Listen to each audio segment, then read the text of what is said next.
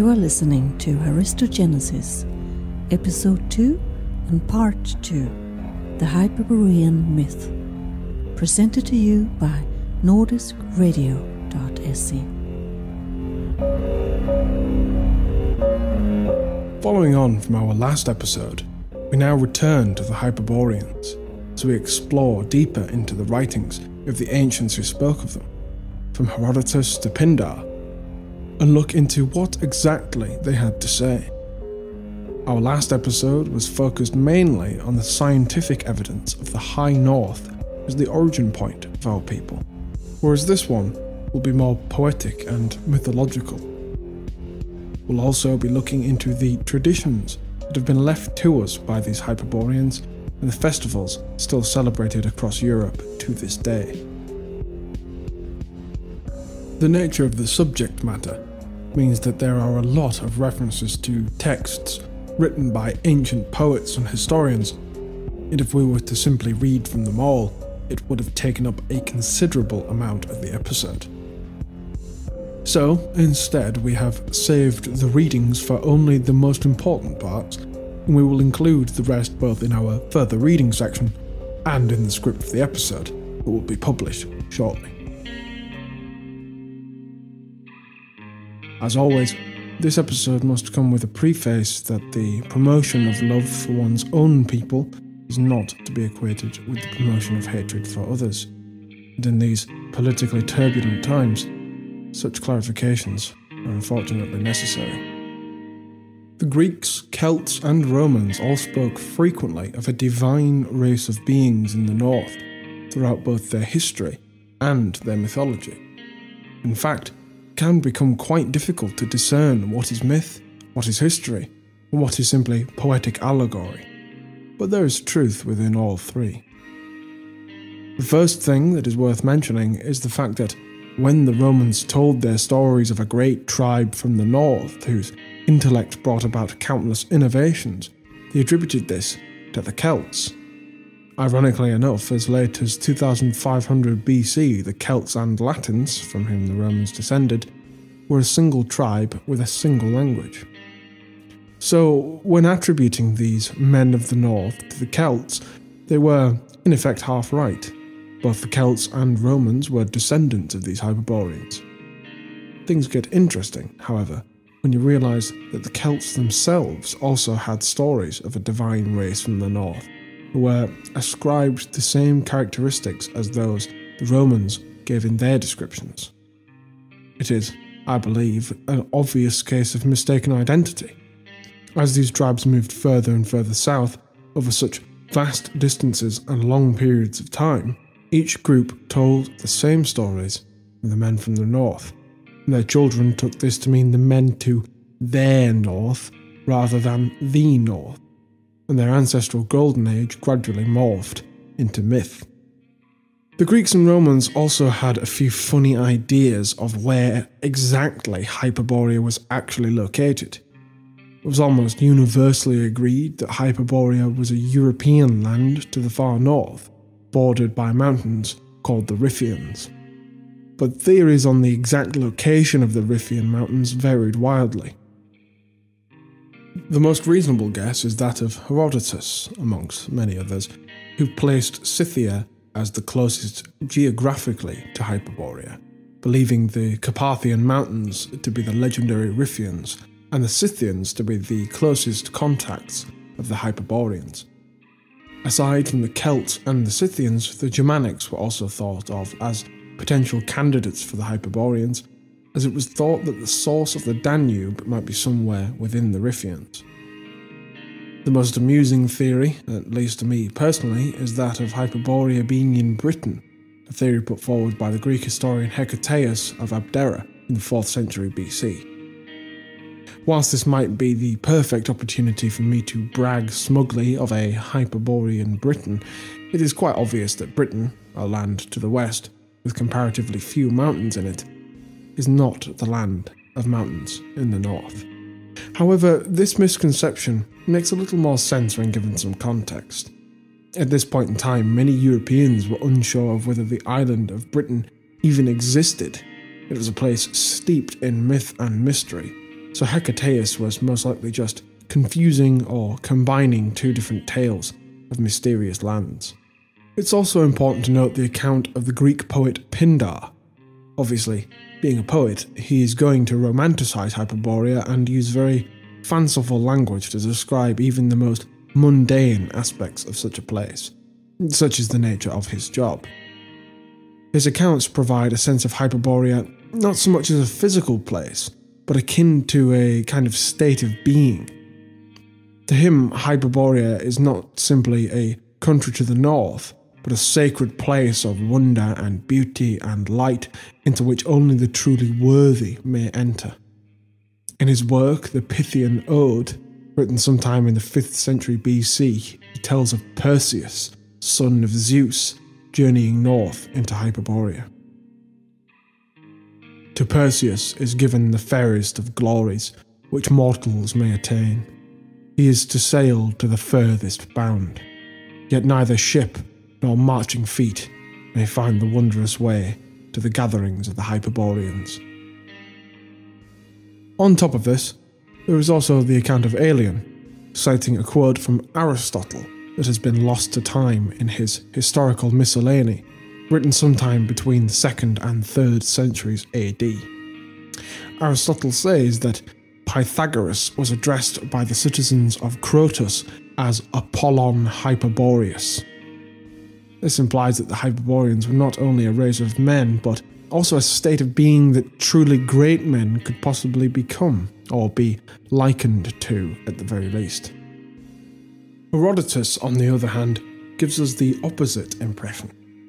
Through his more sceptical approach, combined with his enthusiastic willingness to record any local legends of interest, regardless of his personal level of belief in them, we are given yet more insight into Hyperborea, as he paints a picture of Hyperborea being a country just above Scythia, a mysterious country of very advanced people who were the originators of many Greek religious traditions, but a country nonetheless.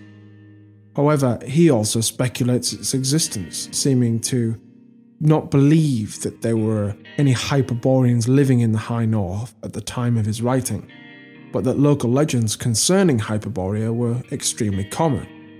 He adds that the Hyperboreans were thought to have passed elements of their culture and sacred wisdom further and further south. Once again, this lends weight to the theory of a migration into Europe from the high north.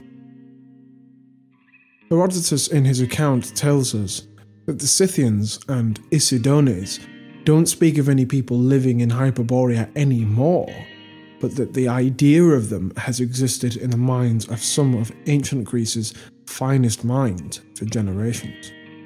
They do speak, however, of the Arimaspi, who we will return to later in the episode. So if you remember our talk on Aristos in our first episode, you might be able to guess just from their name who these Arimaspi might just be. He also mentions Dodona as being the first place in Greece to receive the gifts of the Hyperboreans. But before we continue, it is necessary to give a little background on the people of Dodona, and why them being the first people amongst the Greeks to receive these gifts, especially these religious gifts from the Hyperboreans, is so significant. First of all, the name Dodona comes from the river of the same name. I'm told that the etymology of the name of said river is somewhat vague, but I believe that it isn't a stretch to speculate that Dodona is a derivation of the Indo-European word Danu, meaning river or fluid in Sanskrit, and is, as you might have guessed, also the root of the name of the Danube. This naming scheme prevails throughout Indo-European civilizations, from Donbass in Ukraine to England's River Don to the banks of the River Dardanus, mentioned in the Aeneid as the birthplace of the Trojan race, amongst many others too numerous to mention. However, this is purely speculation on my part, as the name itself is reported by scholars as being pre-Greek and having first been established as a pre-Aryan religious site dedicated to a mother goddess of some kind. It's very possible that the name existed before the Indo-Europeans even arrived, and the similarity may just be circumstantial. It was inhabited by the Indo-European people now known as the Mycenaean Greeks, with them arriving between 2000 and 1500 BC, and it was the site of the first oracle of Greece. Dodona was also purported by some, including the great philosopher Aristotle, to be the origin point of the Hellenes as a race. This origin probably isn't literal, however, and most likely refers to the idea of Hellen, father of the Hellenes, setting up his tribe of people at this location after the great flood of Greek myth had passed. Such a location, bearing the first Mycenaean oracle of Zeus, sitting in the northern outskirts of Greece, would be a fitting choice for one such as Aristotle to mark as his people's birthplace. So, it's clear that this was a very significant place to the Mycenaean Greeks as a people, and thought of by many as a place in which their racial identity came about, as well as the first place in Greece that the Aryan Sky Father was worshipped. So Herodotus' statement that Dodona was the first place in Greece to receive the gifts of the Hyperboreans is obviously extremely significant. However, before we return to the Hyperboreans, it would be intellectually dishonest of us to recommend Herodotus' work in our further reading section, but not to address one of Herodotus' most outlandish claims that he himself admits is pure speculation. When he talks about Dodona, he recounts a story told by the Egyptians of two black doves that flew from Thebes to Egypt, then one to Libya and the other to Dodona. This black dove then settled upon an oak and spoke with a human voice, instructing the locals to set up the temple of Zeus there. Herodotus believes the story told to him by the Egyptian priests, that the two doves were Egyptian women, called doves because he believes that the locals mistook their language for the chattering of birds, despite the fact that they were said to speak with human voices. And the birds being black was in reference to the Egyptians' darker skin tone. I believe that this is a combination of bias and confusion. Regarding why there would be any confusion as to the origin of Dodona in the first place, Dodona was said to have been the site of a pre-Aryan sacred garden, wherein the pre-Aryan Greeks would worship their highest deity, the Great Mother Goddess, until it was conquered by the invading Aryans, in this case the Mycenaeans, who then rededicated the sacred site to the Sky Father, called Zeus by the invading Mycenaeans. And regarding both the Egyptian influence as well as the Egyptians being so dark-skinned as to appear black to the local Greeks, we first of all know that the Egyptians were, especially in the non-noble castes, of a darker complexion than the Aryan Greeks on average. But through DNA testing and even some remaining mummies on display in museums even today, we can clearly observe that some Egyptians were blonde and even red-haired. The Egyptians were also desperate to project themselves as the originators of all culture in the world, and by telling this story of the two black doves as being about themselves, then they could effectively take credit for the religious and cultural achievements of both Greece and Phoenicia, exploiting the Greeks' confusion as to the origins of Dodona's sacred grove. It was said that the Egyptians and Scythians often quarrelled over whose culture and traditions were older, and that the Egyptians would always end up having to yield as the younger of the two, an admission that we can imagine as being rather humiliating for the Egyptians, whose power and influence stemmed almost solely from their ability to project themselves as the nation most steeped in antiquity and the culture capital of the world, thereby reducing their risk of being attacked by their neighbours. Egypt was a breadbasket, not a militaristic superpower, and so this carefully cultivated image would have been extremely important to them. Herodotus, in his own work, admits to have been initiated into the Egyptian mystery traditions, and so he certainly believed what the Egyptian priests were telling him wholeheartedly. So it's no surprise that he believed Egyptians to be the source of all culture and tradition. So, while he was mistaken, we shouldn't pass too harsh a judgment on these remarks without having first evaluated the historical context that has informed his personal bias. My own personal interpretation of this story, of the Black Dove, is that it is a hybridization of the stories of two different peoples that both tended to the sacred grove at different times. The bird having landed on an oak would explain why the Indo-European Greeks had decided that this place was truly sacred, as the oak is very much revered throughout Indo-European mythology. The significance of this being a bird that was divinely sent is not uniquely Indo-European, but the practice of observing the flights of birds in order to ascertain the will of the gods, such as with the Roman auguries, and the prevalence of sacred birds as general messengers of the gods is found throughout all Aryan mythology. What's interesting is the type of bird that's mentioned: a black dove. Doves as a mythological symbol are almost universally, not just in Indo-European myth, regarded as feminine and are more often than not seen as a symbol of peace.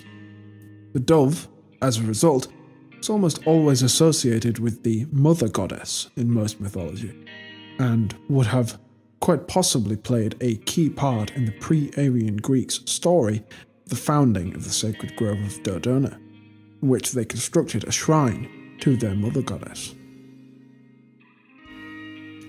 As for why the dove is black, I would say that to the Indo-European Greeks who had invaded and colonised the grove, it would not have been a dove in the myth at all, but rather a raven. Not only are ravens renowned throughout Aryan mythology as the messengers of the gods, giving advice, wisdom, and the instruction to build temples and set up sacred sites, but they are also said to be the birds of Apollo. Apollo is the god of the sun and the god of prophecy, amongst other things. Apollo, as we will explore deeper later in the episode, was said to be the most worshipped god amongst the Hyperboreans, who many claimed to be his people. Apollo and his Hyperboreans were also credited as having established many oracles, one of which existed in Dodona, the first place in Greece to receive the gifts of the Hyperboreans and the reported birthplace of the Hellenic race. It's my belief that over time, the two stories, one of the dove and the pre-Aryan establishment of the sacred grove, and the other of Apollo and his raven, giving the invading Aryans instructions on where to build and establish their oracle, were combined. The dove and the raven became a black dove. Now, I am not for one single second saying that I am wiser or more knowledgeable than Herodotus, the father of history. I'm merely able to look at the story more objectively, having the good fortune of being able to get access to DNA evidence, archaeology, and wider Indo-European history and mythology, almost none of which Herodotus had access to. Unlike Herodotus, I also have no reason for any strong feelings towards Egypt, neither positive nor negative. As previously mentioned, I felt it would be dishonest to recommend our listeners read Herodotus' account of Dodona and not address this glaring inaccuracy in his usually very competent work. So, now that we've established where Hyperborea was according to the Greco-Romans, and addressed the level of its significance to the foundation of the Hellenic race, it's time to really delve into who the Hyperborean people were to the Greeks and Romans, and how they were said to live, what exactly they created in terms of traditions, and what Hyperborea as a place was like. It is said that Hyperborea, a name that directly translates to above the north winds, was a temperate paradise despite its northern location, and was in perpetual springtime. The logic for this at the time was that Boreas, the Greek god of the north wind, lived below Hyperborea, hence the name, and therefore his cold chill couldn't reach Hyperborea. I would say that this account of the high north's climate lends weight to the idea of it once being a much more agreeable environment, the changing of that environment potentially being a driving factor in the southward migration of the Aryans. Aside from its extremely comfortable climate, it was also said to have landmarks of divine beauty, the likes of which could not be compared to anywhere else on Earth. One of the most beautiful was its garden paradise, called the Garden of Apollo, that was left wild and untamed, and yet the Hyperboreans lived in harmony with this place of natural beauty. However, the most significant landmark for the purpose of this podcast is the great river that flowed through all of Hyperborea, upon which swam a flock of white swans.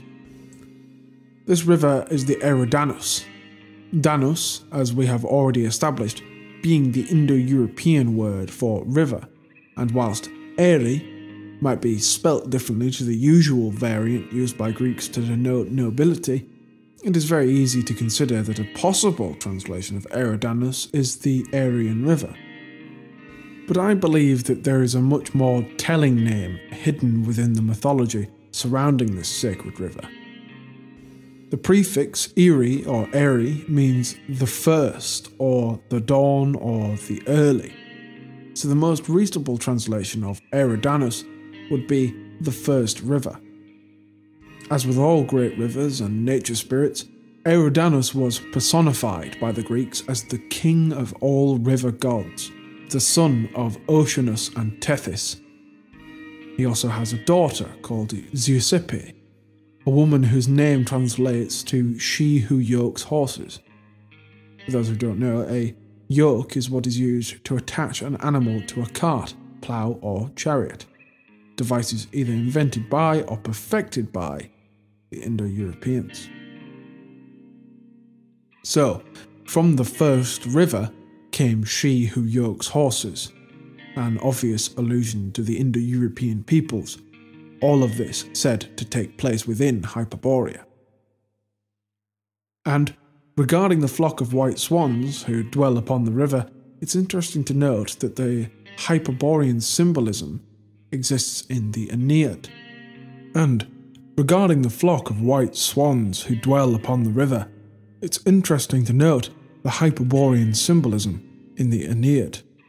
Boreas, called Achilo by the Romans, is the one who throws Aeneas towards Carthage.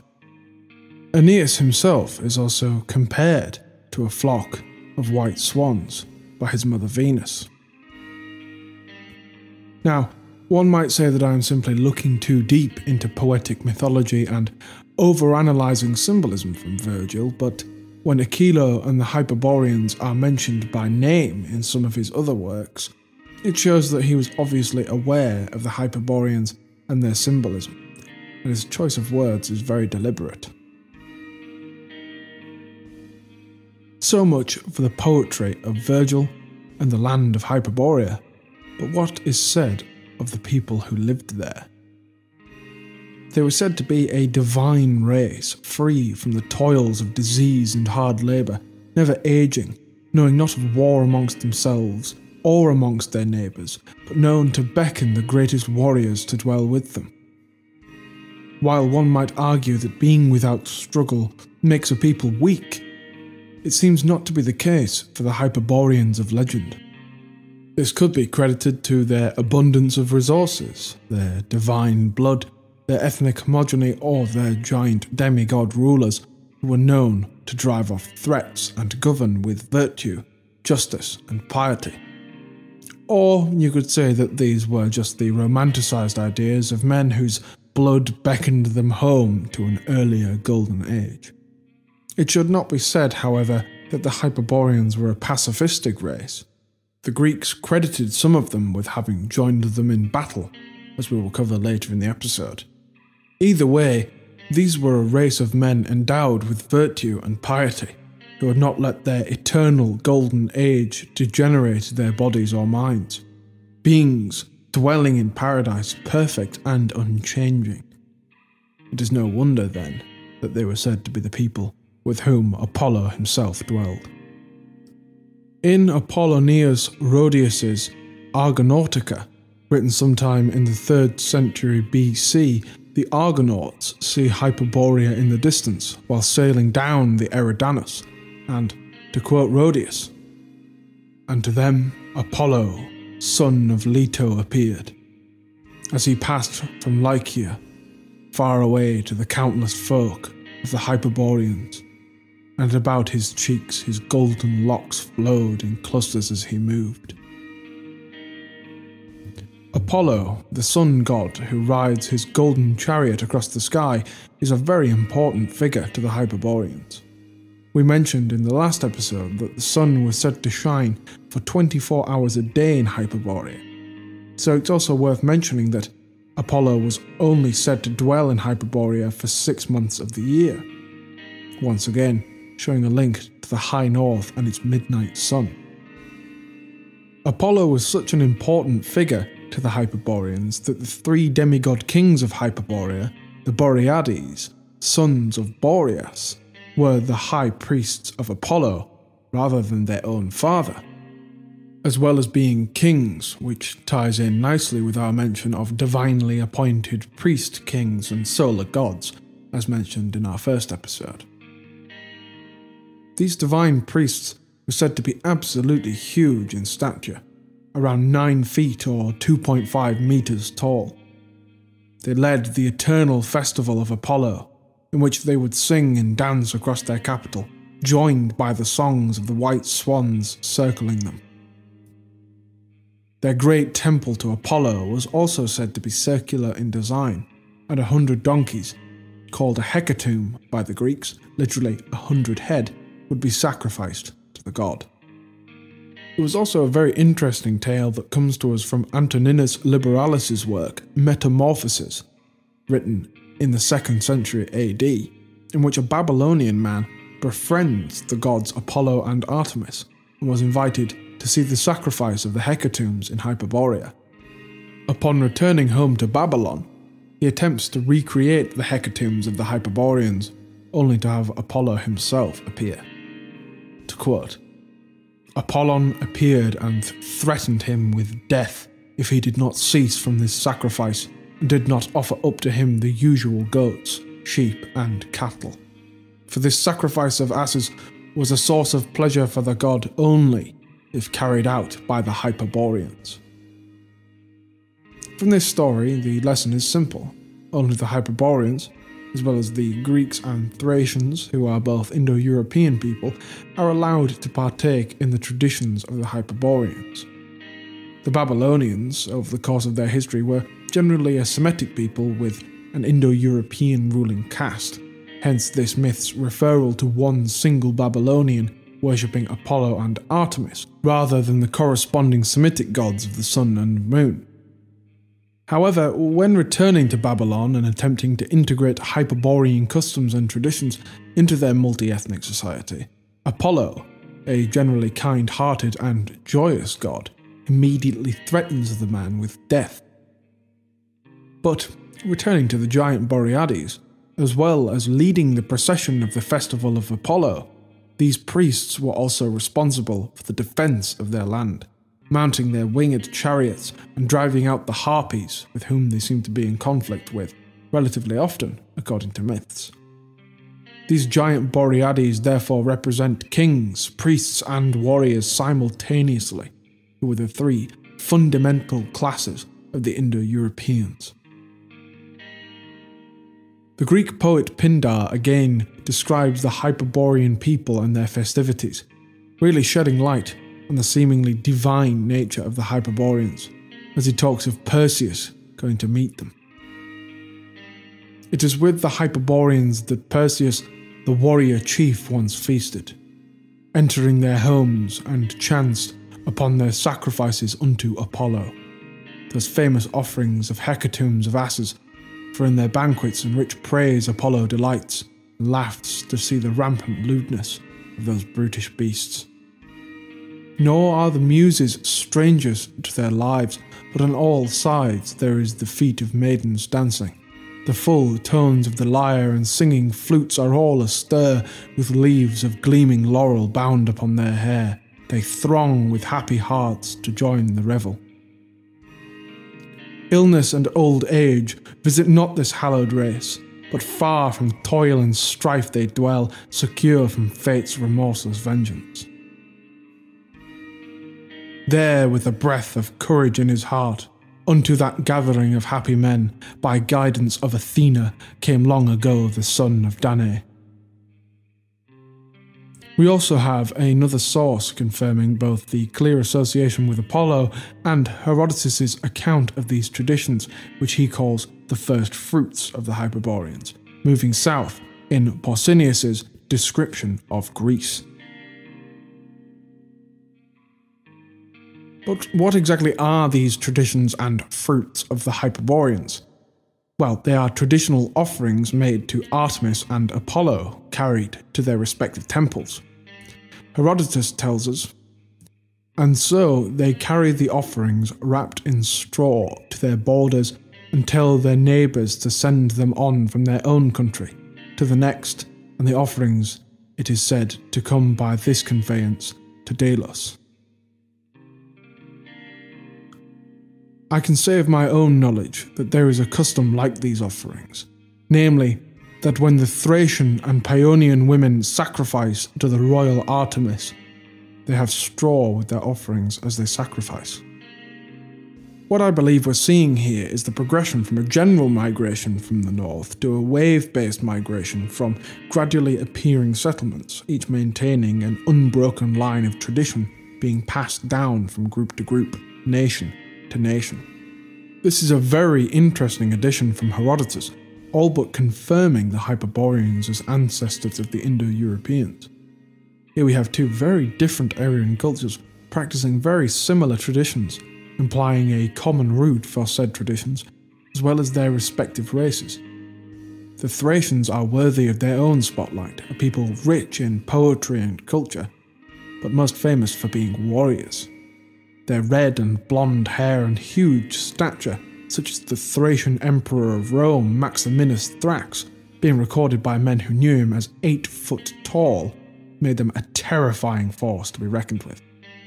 You can see how the Aryan Greeks and Thracians both practiced these same Hyperborean traditions from the high north.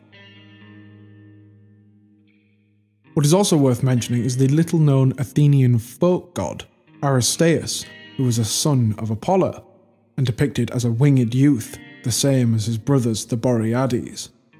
He was cited as having travelled across all of Greece, spreading his knowledge of the useful arts, such as medicine, hunting, and the brewery of beer, wine, and mead.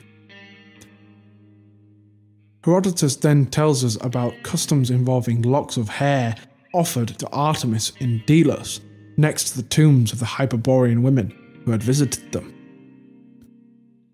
Delos, for those who don't know, was under the control of one of Greece's regional city-states, Athens, head of the Delian League, and long regarded as an important religious centre in Greece. The Delians themselves credit the Hyperboreans with their cultural and religious traditions, these traditions having shaped all of Western civilization. The Hyperboreans who came to Athens were said to be divine beings who often travelled in the company of the gods themselves. This connection to the gods is best demonstrated with possibly the most famous and yet mysterious part of Greek religious tradition, the Oracle of Delphi. What I'm sure many of you have heard is that the Oracle of Delphi was a temple in Greece from which prophecies would be given and omens would be interpreted. What you might not know is that it was only open for half the year, and that it was a temple of Apollo, who, as well as being the Hyperborean god of the sun, was also the god of prophecy, and gave the gift of prophecy to the oracle whilst he was in their presence. What you may also not know is that the Greeks themselves attributed the creation of this oracle and the building of its respective temple to the Hyperboreans. In fact, in one historical account from Pausanias, the Gauls attempted to sack the temple at which the Oracle of Delphi resided. They attempted to storm the temple gates, and Hyperboreans themselves appeared, and clad in full battle dress they charged, driving the invading Gauls away. This is only part of a wider historical account of a Gallic invasion of Greece in 279 BC, in which the Greeks had been suffering catastrophic losses. But after this failed sacking, with the supposed help of the Hyperboreans, the Greeks turned things around and virtually eradicated the remaining invaders, and it was said that the Gallic leader was so gravely wounded during this rout that he was forced to commit suicide shortly afterwards. In Pausanias' description of Greece, written sometime between 143 AD and 161 AD, he recounts the tale. Now south of the gates of Thermopylae, the Gauls cared not at all to capture the other towns, but were very eager to sack Delphi and the treasures of Apollon. They were opposed by the Delphians themselves and the Phocians of the cities around Parnassus. A force of Aetolians also joined the defenders, for the Aetolians at this time were preeminent for their vigorous activity. When the forces engaged, not only were thunderbolts and rocks broken off from Parnassus hurled against the Gauls, but terrible shapes as armed warriors haunted the foreigners. They say that two of them, Hyperokos and Amadokos, came from the Hyperboreans. The third was Pyrrhus, son of Achilles.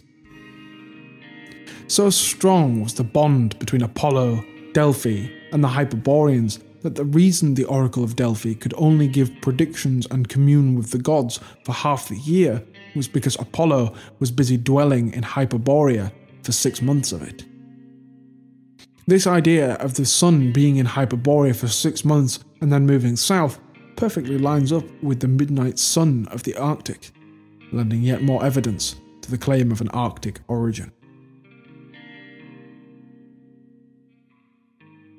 Aside from the Hyperboreans, there was another race of men living in the high north, but below the Riphean mountains that marked the border with Hyperborea and the rest of Europe.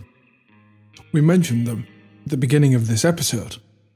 They are the Arimaspi, whose existence was attested to by both Greeks and Scythians.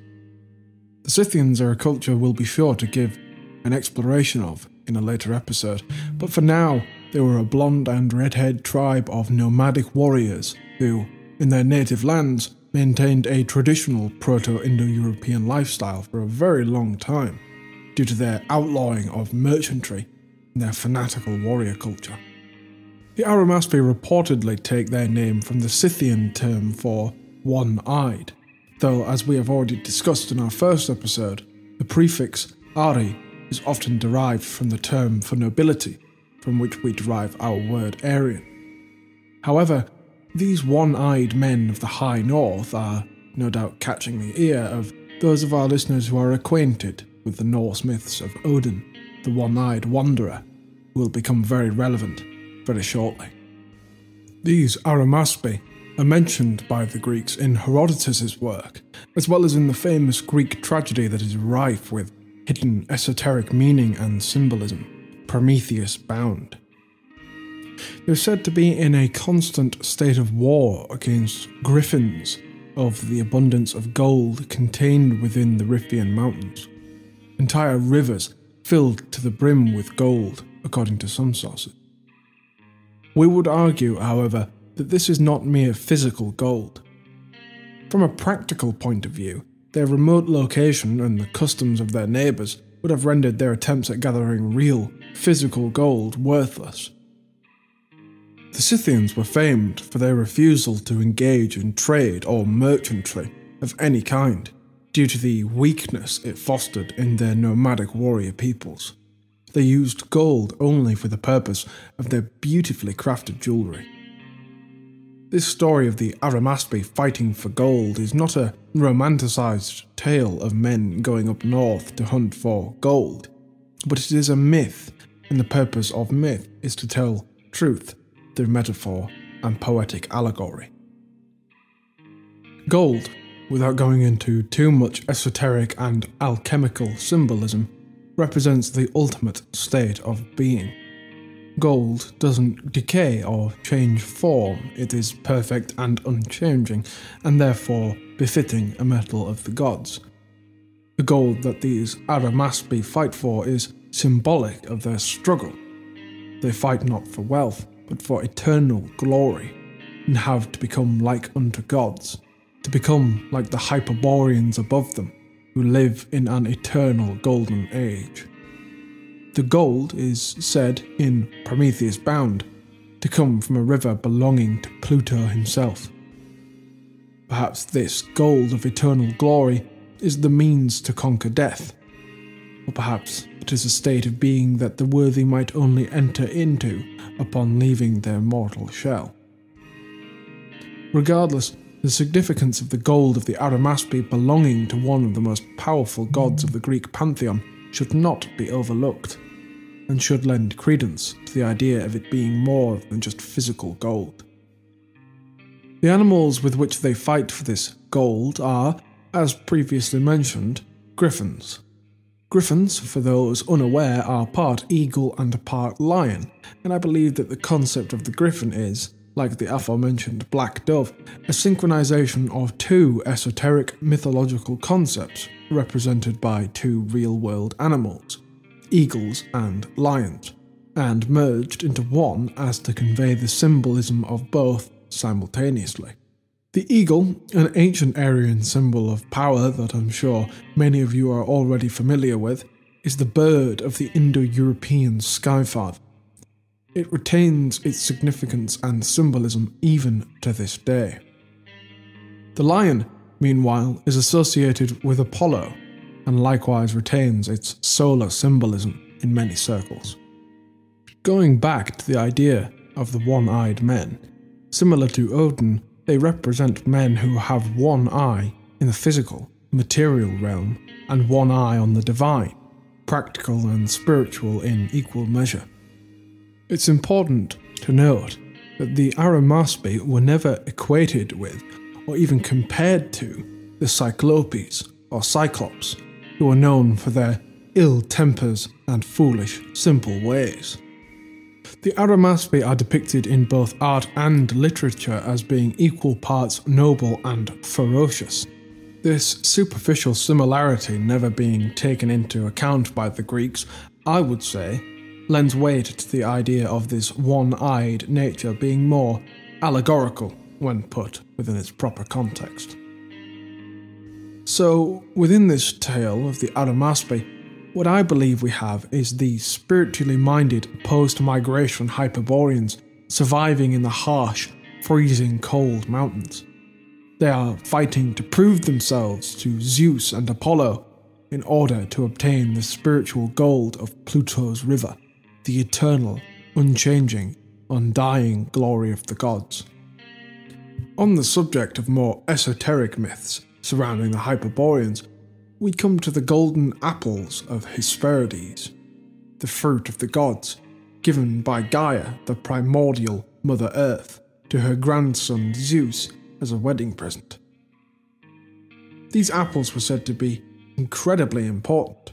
In fact, the Trojan War was said to have begun because of Paris giving an apple, this one the apple of discord, to Aphrodite instead of Hera or Athena. Hercules was said to retrieve one as part of his famous 12 labours.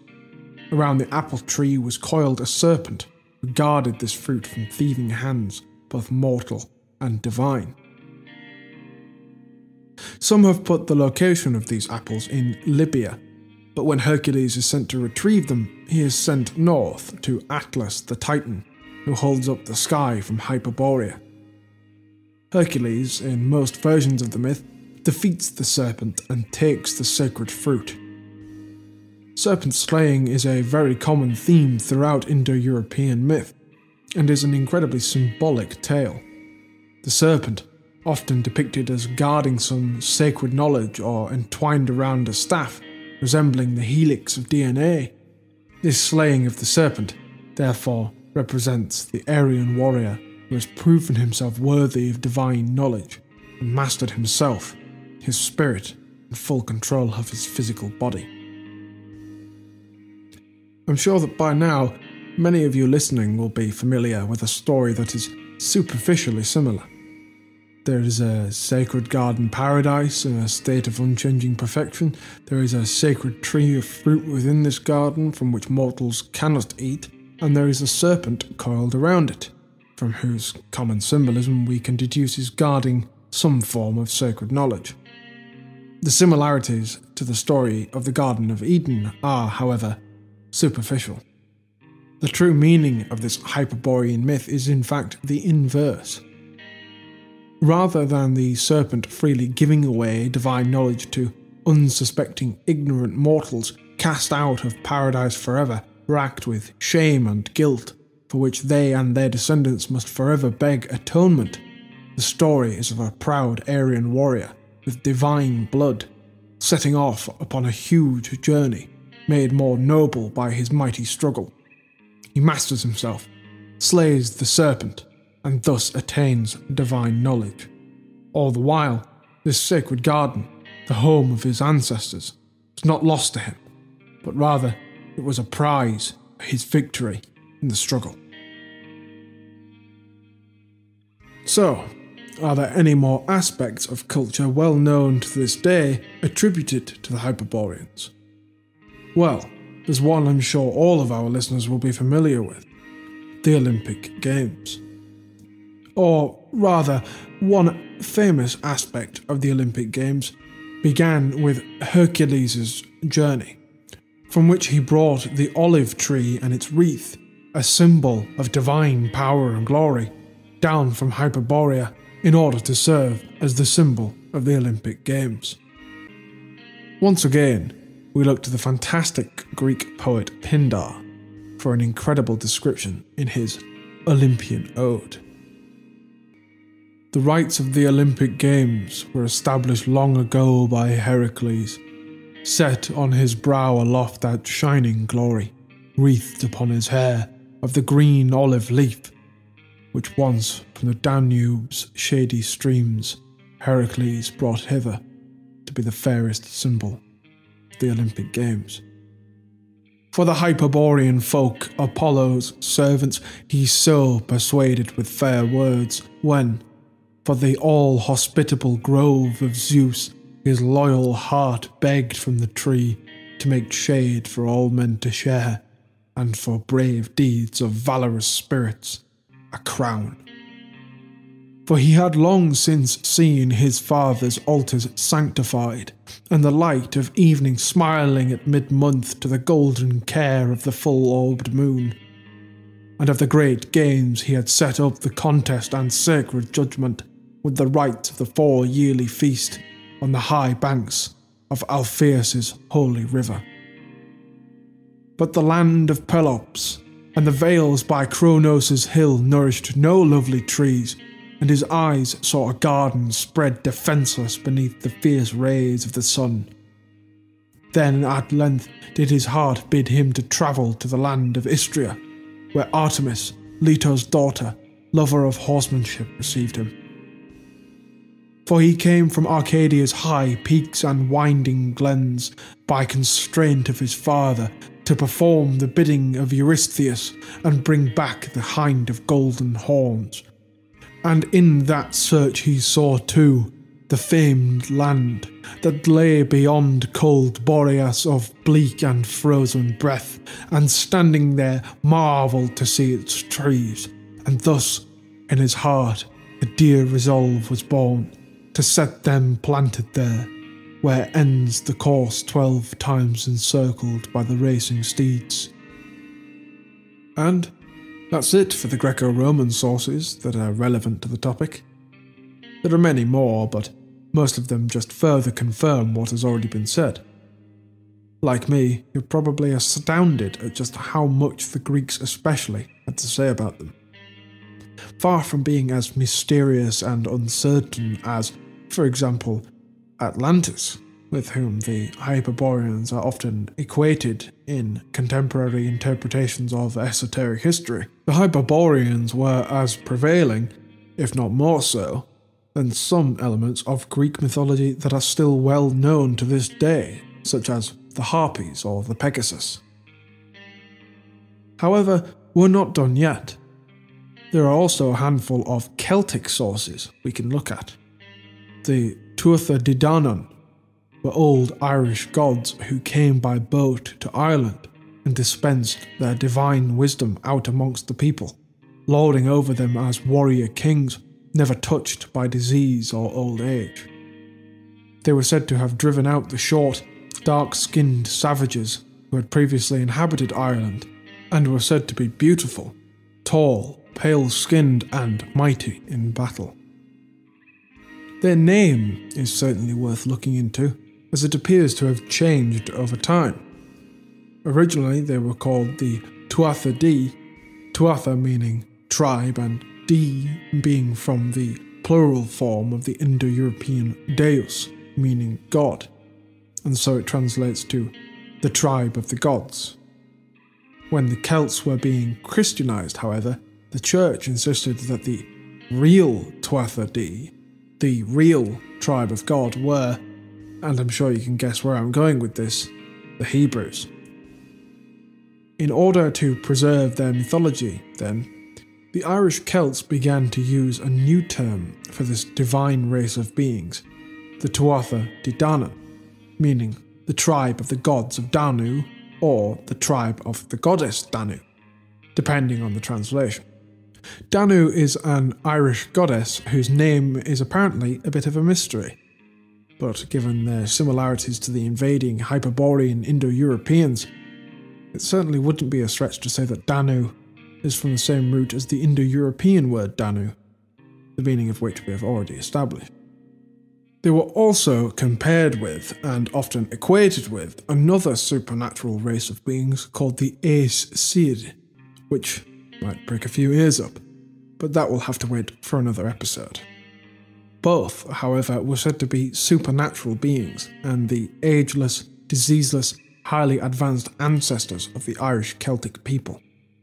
And, complete with these clear Indo-European language roots, the comparisons to the Hyperboreans, especially as progenitors of ethnic traditions of Indo-European peoples, is very easy to make. All that said, you might think that all of the sources on the Hyperboreans would be positive. After all, the greatest Aryan civilizations sing their praises constantly, crediting their own traditions, cultural achievements, and even victories in battle to these divine people. You would, however, be wrong. St. Clement of Alexandria, a man born in Athens but choosing to die in Jerusalem, wrote sometime between the 2nd and 3rd centuries AD in his Exhortation to the Greeks, "These temples of the pagans are called by a fair-sounding name, but in reality they are tombs. But I appeal to you now, even in this late hour, forget your demon worship, and feeling ashamed to honour tombs." A clarification must be made here. The pagan Greeks and Romans regarded tombs as being very taboo. Tombs could not be built within the city walls, in many cases, and places of the dead were not to be disturbed. Rather, respects to one's ancestors would typically be paid within the family home. St. Clement goes on to specify who he is talking about. "Why recount to you the Hyperborean women? They are called Hyperoki and Laodoki, and they lie in the temple of Artemis at Delos. This is in the temple precincts of the Delian Apollo." And finally, we have two Irish Christian accounts, both taken from the Libor Gabala Erin, a book written by Christian monks attempting to reconcile the Irish Aryan myths with the biblical tale of the Great Flood in order to gain prestige and become Christianized. And, as usual with these kinds of affairs, involves accusations of demonic forces and evil heathen magic.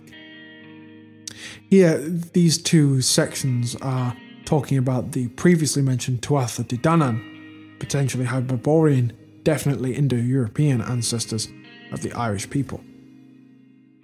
They are seen as fearsome, invading warriors of a divine nature, even by later Christians, wishing to demonize them, or make them into mere mortal men imbued with heathen power They were also said to be ageless and untouched by disease, the same traits ascribed by the Greeks to the Hyperboreans, especially those Greeks living in Athens and Delos.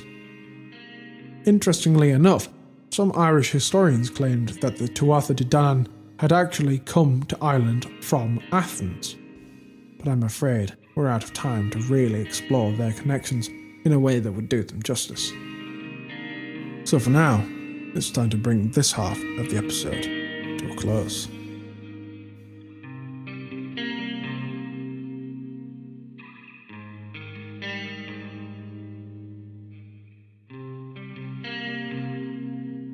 And now we move into the next part of our episode. I'm joined by Freya and Nesta. How are you guys doing? Just fine, thank you. Great, thank you. Great. Well, I thought that we should begin by talking about something very important that still links us all as Europeans now to our ancient Hyperborean ancestors, and that is the celebration of the winter solstice.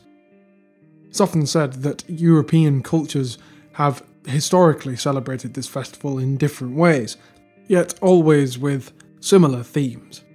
But no one ever seems to bring up why they were all celebrating it. For some, the idea of the longest night having passed might symbolise the beginning of the new year, but the Roman New Year, for example, was in March, the beginning of the farming and war campaigning season, and named after Mars, the god of farming and warfare, and the god from whom the Romans traced their ancestry. In one myth being tricked into marrying Anai Perennae, the goddess whose name literally means the eternally recurring year.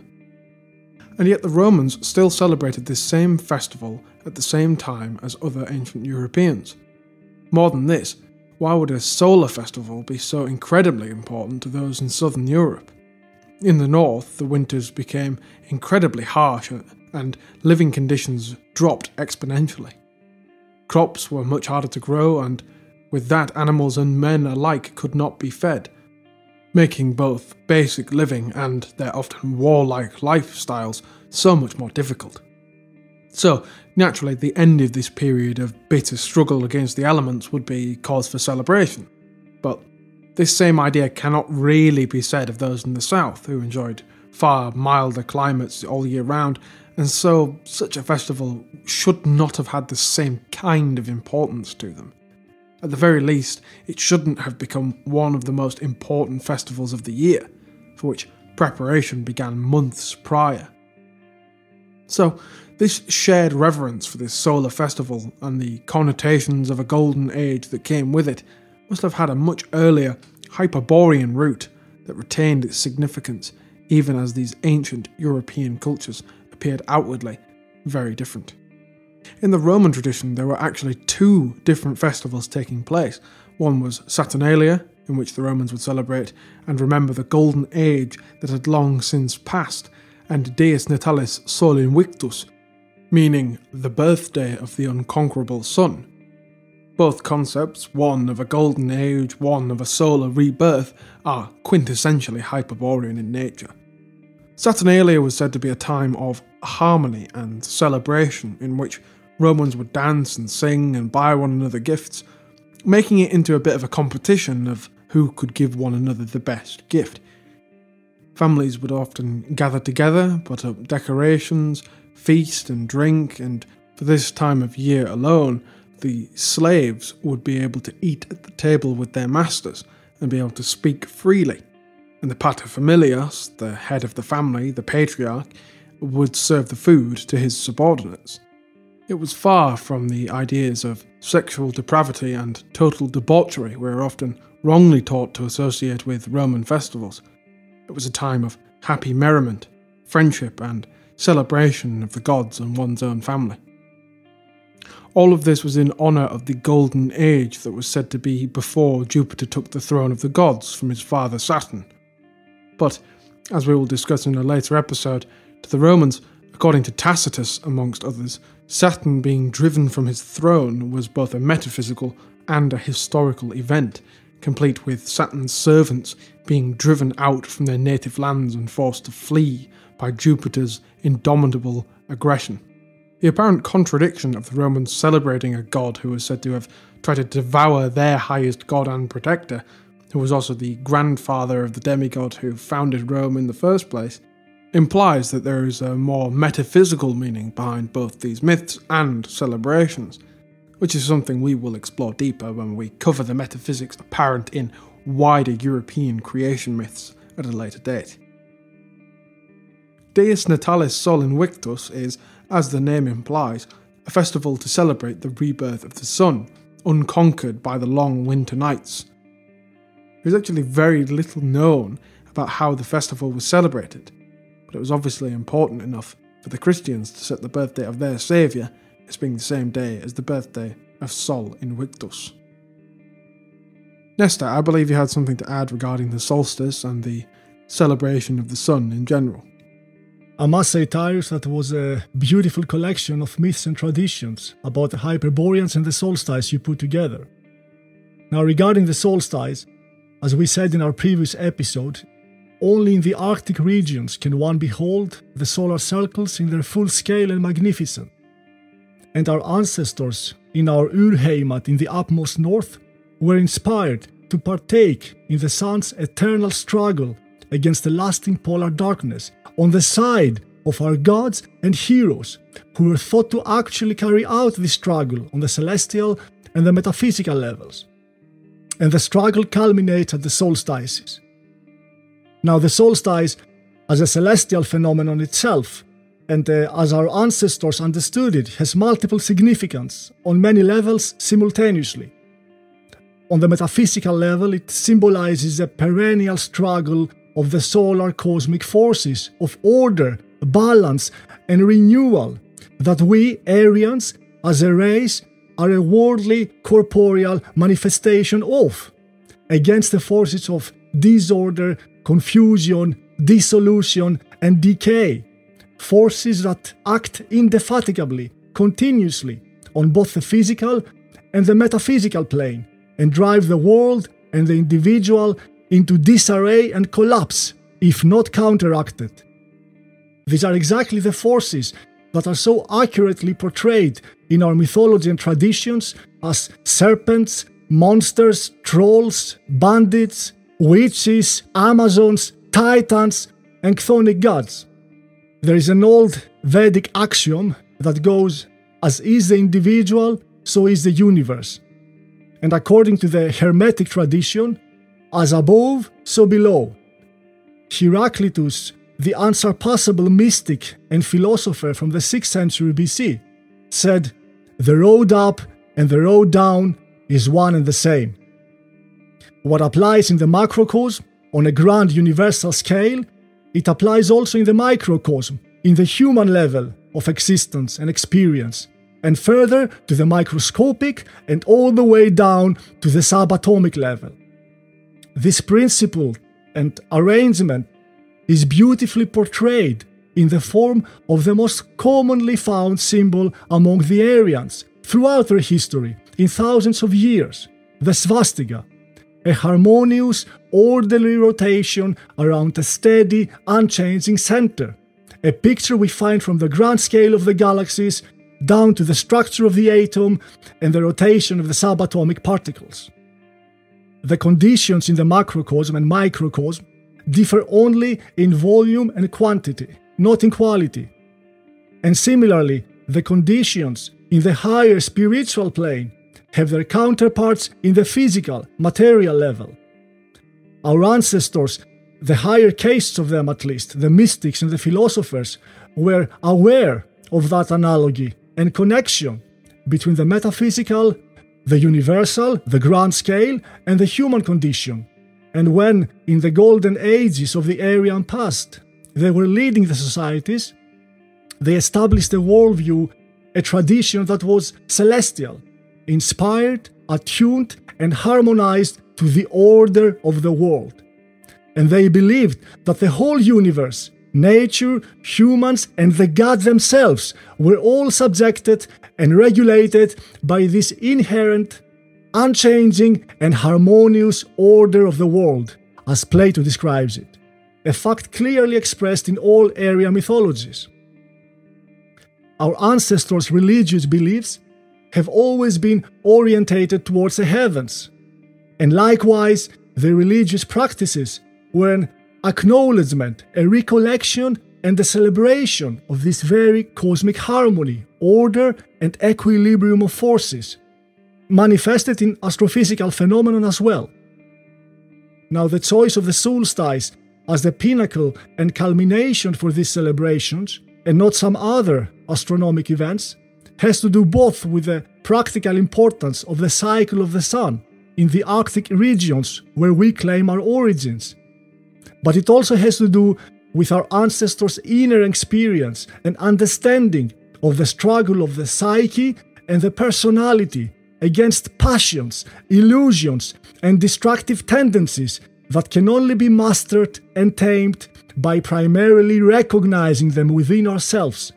And the recognition is possible by the help of this divine, solar, absolute essence that lies within us as well, and of whom the sun is also the material embodiment of. Fantastically put, Nestor. Freya, I believe you also have something for us to do with the significance of the sun and solar worship in the Nordic tradition. Yes, I will, Tyrus. Our ancestors have been sun worshippers, we know that, all the way back to Nordic Bronze Age and before that. But I like to start out by mentioning a beautiful artifact from Denmark that was found in the beginning of the century in September 1909, and that is Solvagnen, it's called. It's a sun chariot from Nordic Bronze Age, around 1400 BC, and it's a sun disk that is laminated with gold and have this typically Nordic spiral ornament on the disc, and it's being carried on a chariot on wheels driven by a horse. And it was found by a farmer in Trundholm in the northwestern Sealand in Denmark when he plowed the fields. And this sun chariot, Solvagnen, illustrates the idea that the sun was drawn on an eternal journey by a divine horse. And it really truly shows that we were sun worshippers up here in the north. The object is about 54 centimeters by 35 centimeters. And actually 96 years later, after the initial discovery, when they used metal detectors, they found additional 21 parts to the sun chariot. They found the wheels, etc. So Solvagnen is perhaps the finest example of Scandinavian Bronze Age religion, and it also provides us insight into the timing of the domestication of the horse in Scandinavia. And this artifact from Nordic Bronze Age is now on display on the National Museum in Denmark, and it's a national proud symbol. And in 2010 they printed Solvagnen on their 1,000 crown banknote. So back there at Nordic Bronze Age, before we found our own metal, we were importing in return for fine amber that we have here along the sand coast of Scandinavia, and we became expert metal workers. Anyway, I'd like to speak on another important symbol in the north that we have, and it's the sun cross. It's also called the Wheel of the Year, eller årshjulet. It's a cross with a circle around it, and it represents the 4 cosmic turning points: winter solstice and spring equinox and summer solstice and fall equinox. These 4 points, turning points. And the Wheel of the Year, årshjulet, comes to an end at the winter solstice on December 22nd. This is the start of our Yule celebration. It's the darkest time of the entire year, and the myth says that the axle of the earth stands still for 3 days. And we are being invited to go deep down into the underworld and drink the mead of wisdom. And the Lady of the Mead shall meet us there and will be served by Valkyries. So going down into the underworld is, of course, a metaphor of meeting ourselves, taking the time before we start our Yule celebration to go into the dark corners of our being and maybe find valuable wisdom about ourselves personally and us collectively, and about our forefathers and our gods. This is a very special time, and we in the north, we are so familiar and used to the dark, and we sort of like the dark. I'm not saying everybody likes the dark, but it's a time for reflection and growing in our personality and understanding. Anyway, we also do celebrate solstice with the bloots. It's very important bloot at the winter solstice. And then we take the sun cross and we put it on fire, and that gives us a little warmth in the cold. In early summer, in June, we celebrate the summer solstice, and then we decorate the sun cross with birch leaves, björklöv, and we also make flower rings that we put on our heads. The summer solstice is also known as midsummer, and it occurs when the Earth pole is the maximum tilted towards the sun, and the day is longer than the night. And in the northern hemisphere we have continuous daylight around the summer solstice. It's called midsummer sun, which means the sun never goes down. And if you are way up there in the mountains where there could be snow, you could also go skiing both day and night. It's a very special event. So midsummer is a fertility and harvest feast, and we dance around the pole.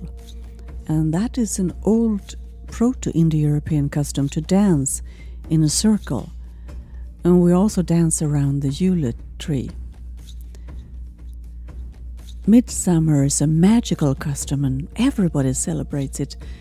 And we say that the virgins go out in silence and meditation and pick 9 different kind of flowers, dreaming of their future husband and lover, and then they put the flowers under the pillow and continue dreaming and asking the gods for the arrival of their perfect match. Celebrating midsummer is also a folkish festival, and we dress up in our bygdedräkter. They're handmade outfits with special patterns and colors for each county that we come from in Scandinavia. And we play folk music and dance all night, and it's simply too exciting and too light to sleep. It's the lightest night of the entire year. So midsummer is mainly celebrated in Sweden. In Denmark, in Norway and other Scandinavian countries, they have midsummer fires instead. And for some reason, we have kept this ancient celebration of the sun here in Sweden. At midsummer, we're also honoring the god of the harvest, the fertility god Frey. He's also called Lord, and Frey is a Vanir god. And the Vanirs are the oldest gudaätt, or the pantheon of the gods in Norse myth. He is the son of Njord, who is the god of the waves and the oceans, and Frey is also the brother to Freya, who is the clairvoyant lady of the mead, the high priestess of Seid, and the leader of the Valkyries and the chooser of the slain. Well, she have many names, obviously. The fertility gods were very important for our forefathers at midsummer time, and they gave offerings to them. and there were Frey and Freya symbols found in the land of Sweden.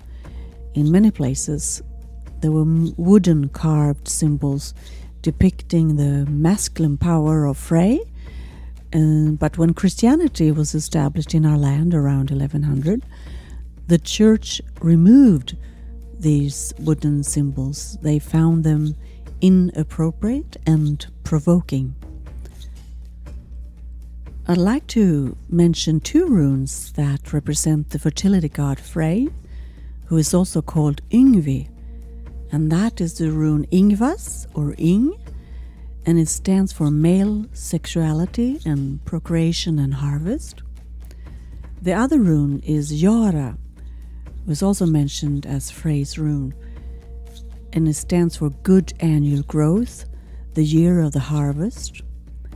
And it also represents the time shift from the time of Balder, the light and the shining one, over to the time of Höder, the blind and the dark time. And Balder and Höder are the two brothers representing the light and the dark sides of the sun cross, the wheel of the year. So now let me just mention something about Norse cosmology and Norse myth, the sun and the moon, etc. I have mentioned some of this in earlier episodes. The sun goddess in Norse myth is called Sol or Sunna, and she have two horses that pulls her sun chariot, and her sun chariot is called Alfrudul. That means she lights up the worlds. It could also mean röd ull, red wool. And her equipage Alfrudul is said to be an elf beam or alfstråle, and an elf is said to be a human-like supernatural being that shines with magical powers. And this idea with the elf-like being comes from old Proto-Indo-European roots and could be from Nordic Bronze Age. The word elf is found throughout the Germanic languages and have originally meant white being. The Sol goddess is being pursued by the wolf Skoll, which means mockery, and the wolf will devour the sun goddess at the end of the cosmic cycle when the worlds, the gods and mankind are destroyed in an apocalyptic event called Ragnarök. The worlds are destroyed by fire and water, and the 9 worlds sinks into the abyss of Ginnungagap. But the earth will then ascend again with ready to harvest trees and fields, and the cosmic wheel will go on.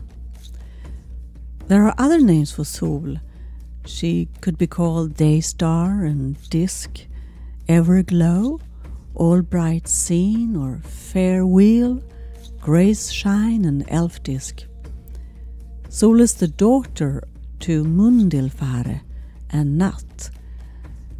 And Mundilfare means the one moving according to particular times.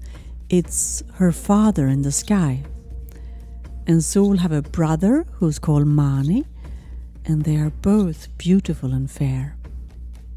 Sol is married to Glen, and Glen means opening in the clouds, and they have a daughter that will take over after Ragnarök. She will survive Ragnarök.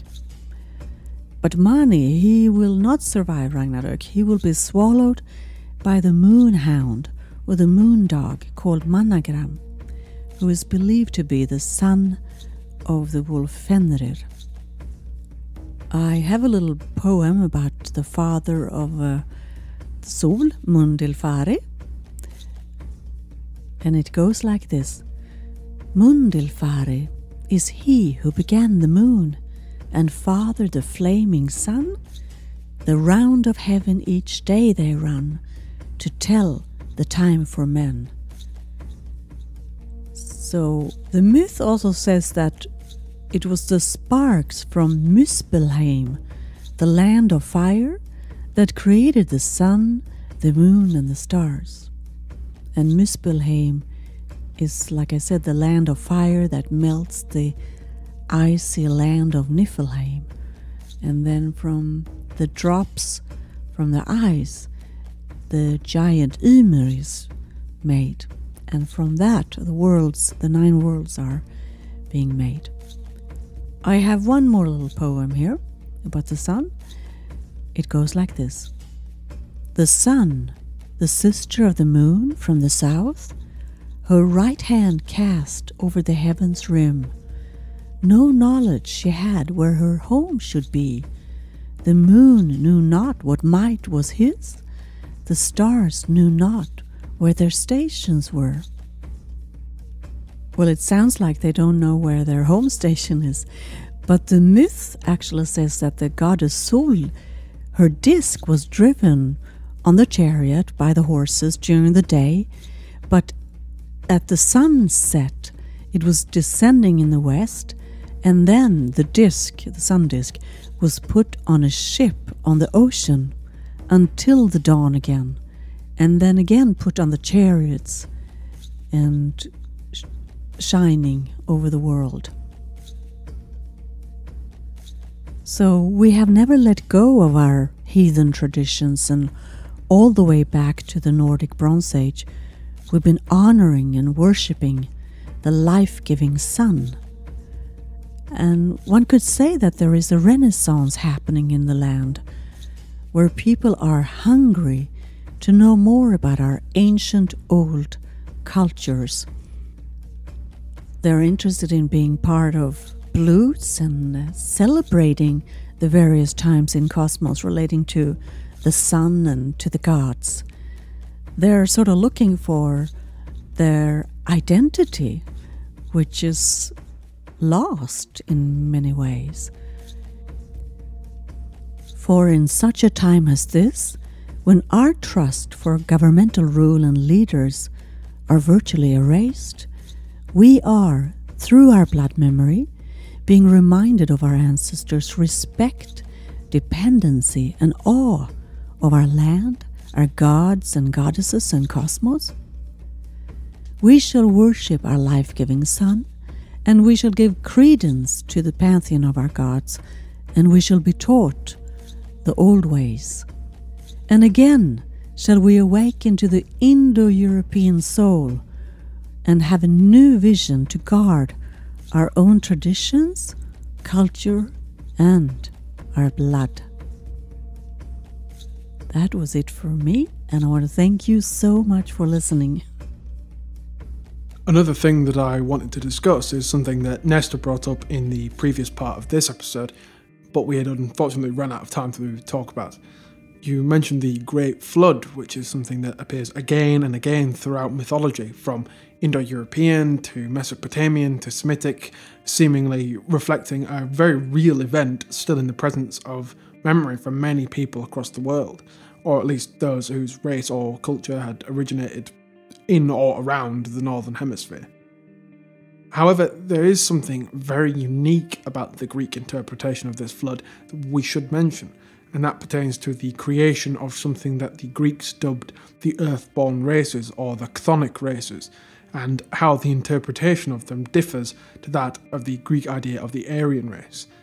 The earthborn races, mentioned as being crushed by Teucer, founder of Troy, as being spoken of by Aristotle as being slow, primitive, and of low intelligence, were said to have been created shortly after the Great Flood. As the myth goes, Zeus takes the form of a mortal man and visits the homes of the people of pre-Hellenic Greece, and is set upon by a man from amongst their people, who try to butcher him and feast upon human flesh and drink human blood, unknowingly trying to attack the god of gods, the Aryan Skyfather. The esoteric reasoning for this could be that the pre-Aryan people of Greece sought to devour and destroy Zeus, the forefather of the Aryan people. Another could be that these people served Saturn, known as Kronos by the Greeks, and was worshipped as both Saturn and Kronos before the arrival of the Jupiter and Zeus worshipping Indo-Europeans in Greece and Latium. In their worship of Saturn, They were attempting to devour Zeus in the same way that Saturn had tried before them, the esotericism of which we will explore in a later episode. Either way, the result is the same. Zeus is disgusted at these people and in his righteous fury vows to cleanse the earth.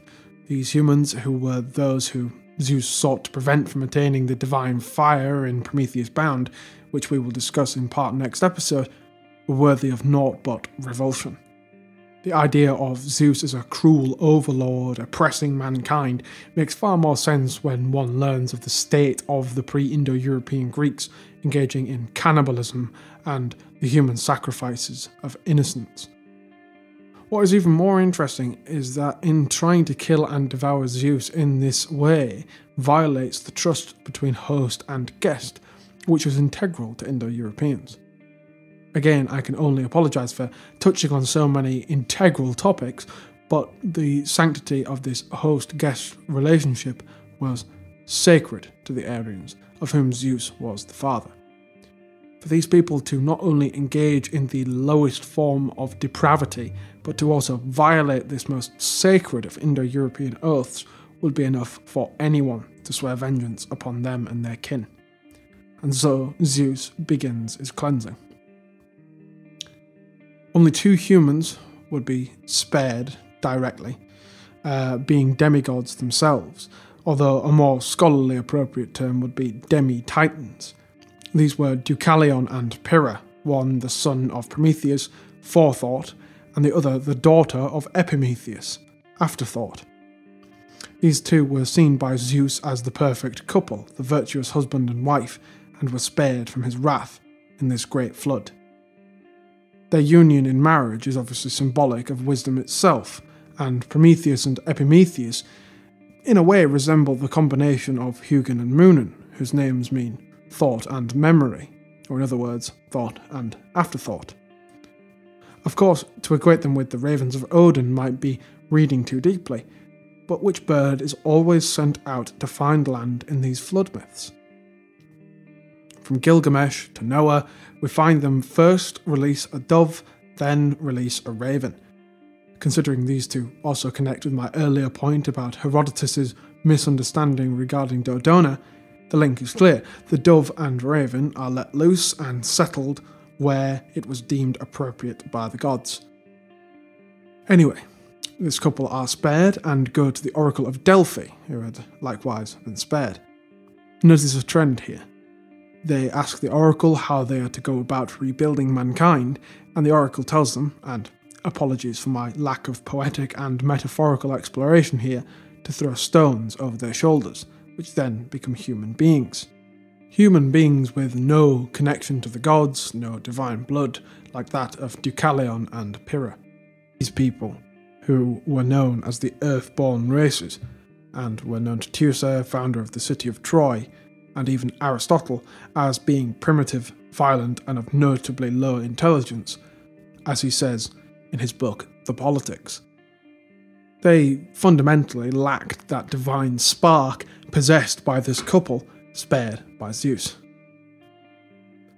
In terms of esoteric alchemy, for lack of a better term, the element of earth represents the physical body, whereas fire represents the will.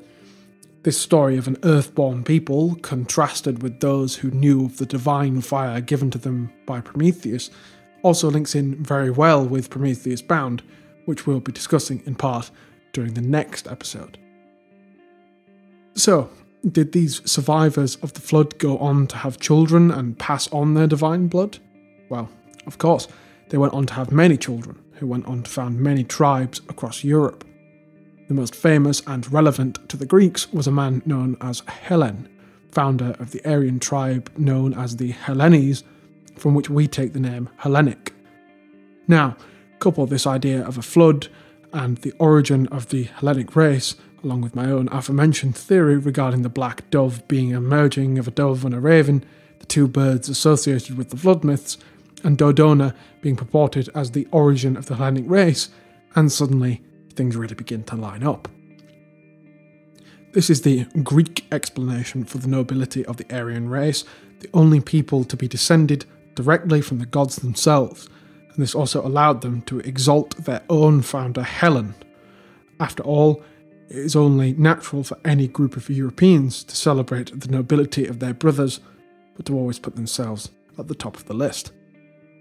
Tyrus, I enjoyed very much your interpretation of the Hellenic myths, but I admit I was moved even more by the beautiful poems, the Odes of Pindar, you quoted in your monologue, where he speaks of Hyperborea. To begin with, I would like to say that Pindar was composing popular poetry, poetry for the people, which was read out loud, understood, and appreciated by the common man and citizen of classical antiquity, during religious festivals, the Olympic Games, and so on. And the fact that this beautiful, elaborate, aesthetic poetry was popular culture at the time indicates and underlines once more the superior level of spiritual cultivation and artistic sensitivity our ancestors had, especially compared to the level of today. Think, what is popular culture nowadays? And we don't have to go all the way back to classical antiquity to compare. In 18th century Austria, for example, popular culture was listening to the latest works of Mozart. That is just a thought to remind everybody how much work and effort we have in front of us on the cultural front in order to help raise our people from this destructive, downward spiral of cultural and general decadence that has been afflicted upon us. And this effort is an integral and extremely important part of our political struggle, and an integral part of this podcast as well. Now that was a minor parenthesis. Back to Pindar.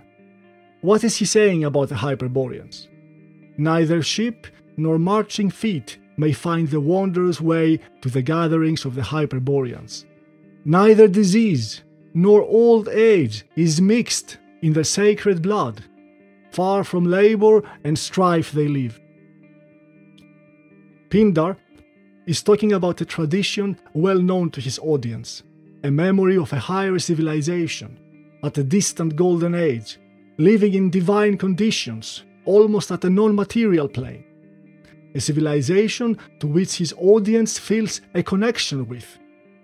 The memory of Hyperborea in the Greco-Roman antiquity is that of a superior, golden age of the Aryans, and compared to that, our ancestors' historical time was a degradation and a time of decline.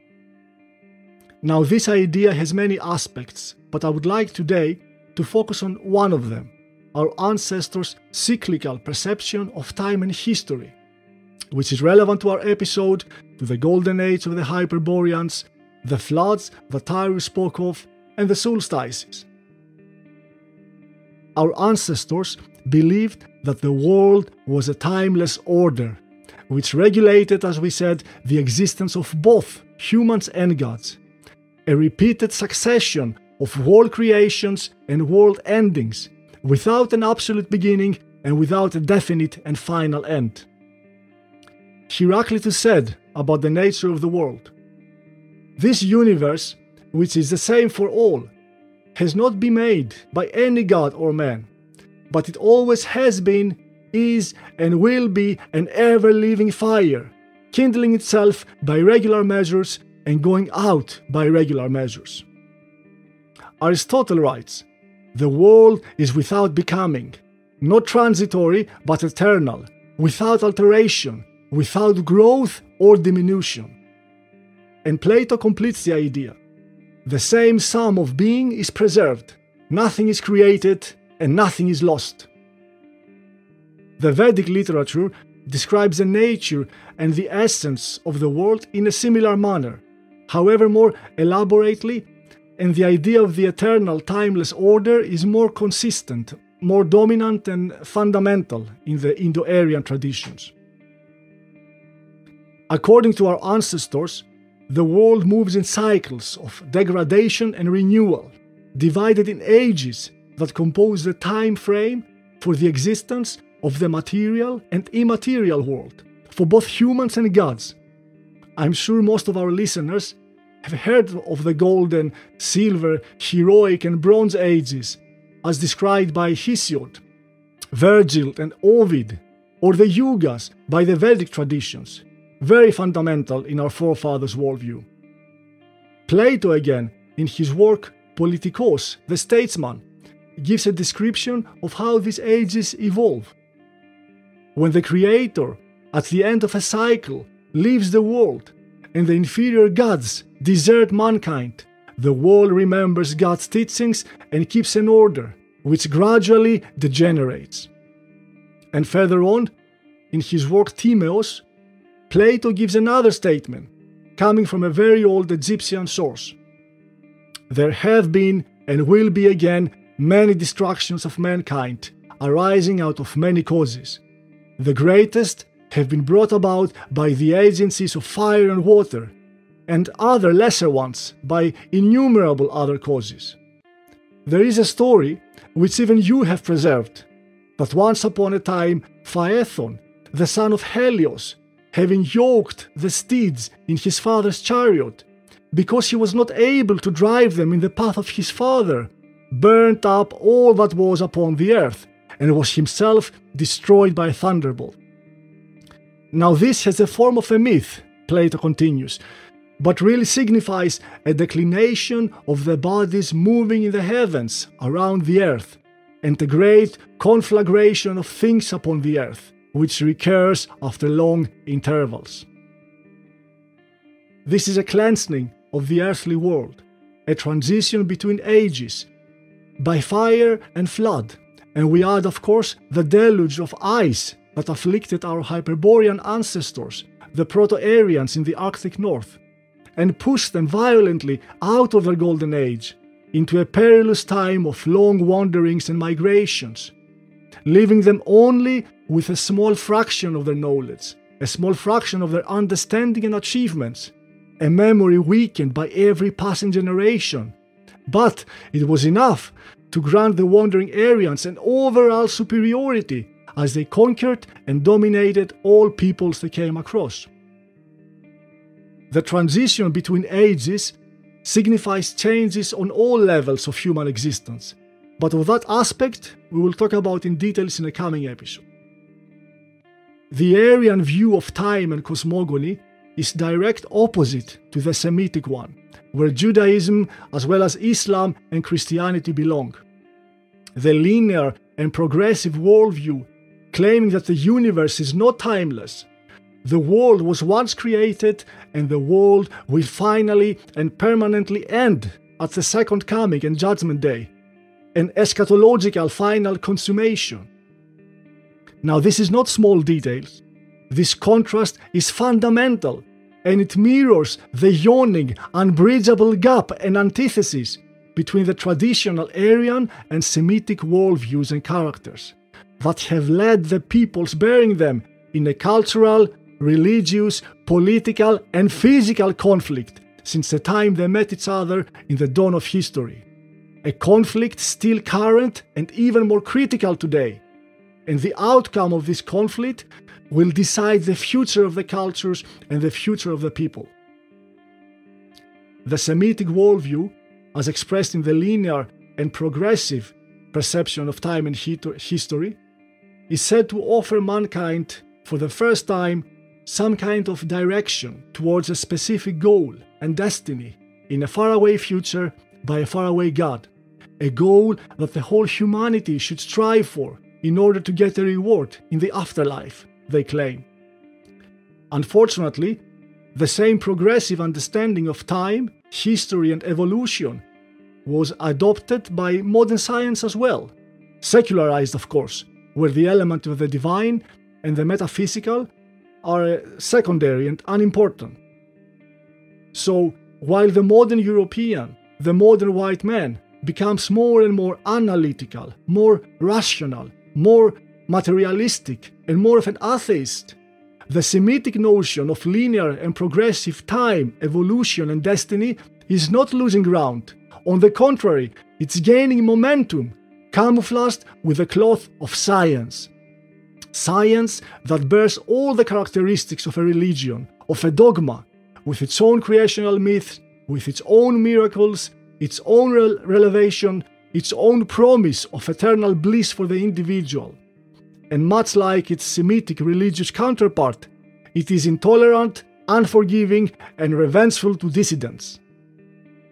And the Aryans lose their traditional community, nearness, and familiarity to the divine, to the gods, and as they are cut off from the perennial reality and condition, they get cut off from their true selves. Now, if we return to the cycles and the solstice, we can understand now the importance of the solstice and the solar cycles had for our ancestors better, as these minor solar cycles were seen as an integral and more familiar and understandable part of the great cosmic creational cycles, a part that they could physically observe and relate to. But our forefathers were not only observers of these cycles, but active participants in this eternal cosmic drama, as they felt it was their responsibility as well to fight along their gods, in a mutual, respectful communion, as Plato says, in order to defend, sustain, and renew the creation. And their struggle along the side of their gods was against the spiritual and psychological counterparts of these same cosmic forces, those parts understood by the human mind that erode, poison, and undermine the order of the world and also our societies and the personality.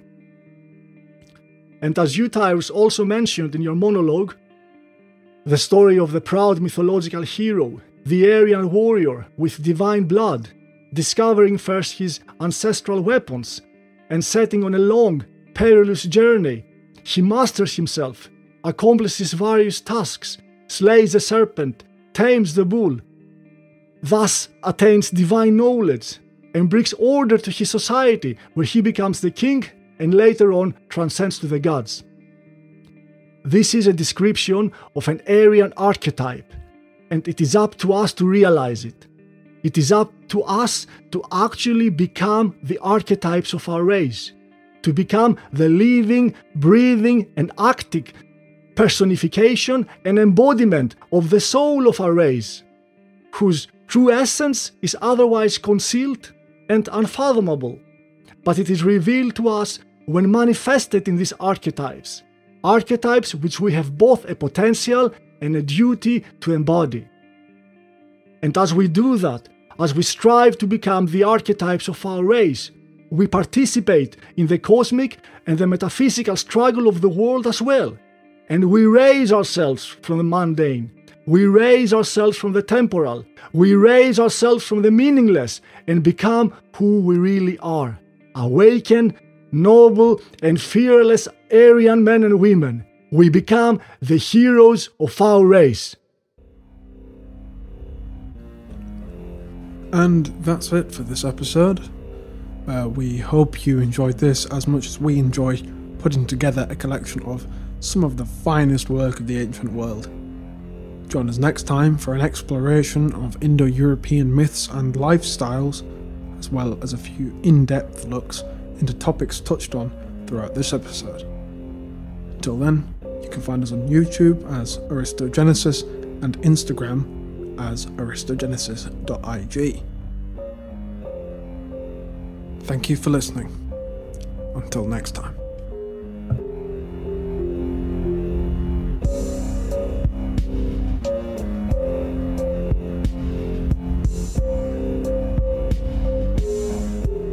Aristogenesis is presented to you by nordiskradio.se.